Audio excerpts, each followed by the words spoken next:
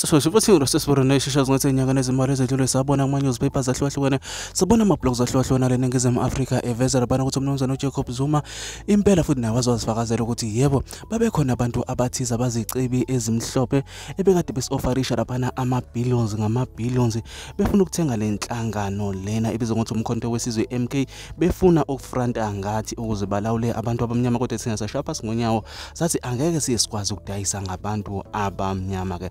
Without that being said, izinganso ivideo lesontilelana nalapha ubabu uJacob Zuma uyacela lapha ukuthi abantu abadonate eqenjini iMK ukuze konke kuhambe kahle ngoba financially badinga lapha na usizo. Ezinganso singanda khona ngamagama kodwa sintethele ivideo ebese siyashare lapha comment section ukuthi are you ready now ukuthi ungadonate ungakuyona lapha na isite yakhona yeMK ebese ke uyadonate ngaleyo ndlela.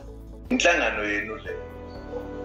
Inhlangano yenu njengoba iqalwa yithi siyithi nje ayinakho ukuthi sina yonke into njengemali ezokwazi ukuthi sithuthukise sifeze injongo zethu noma ifiso zethu.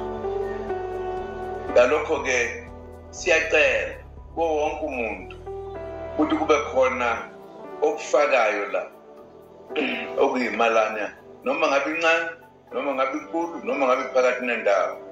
Lokho nje yokufaka kuyokwenza ukuthi kube nomthelela omuhle emsebenzini womkhonto wesizwe.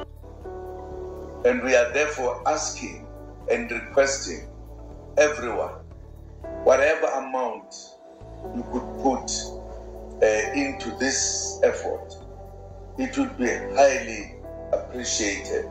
It will also take us further to the stop we want to arrest, we want to get into.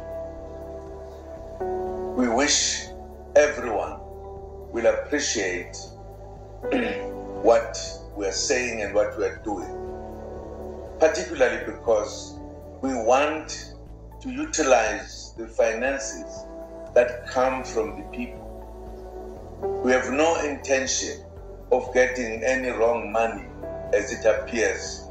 This has become some practice somehow.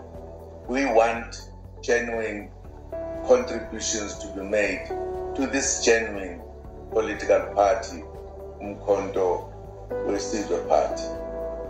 Thank you very much for listening to me just for a few minutes.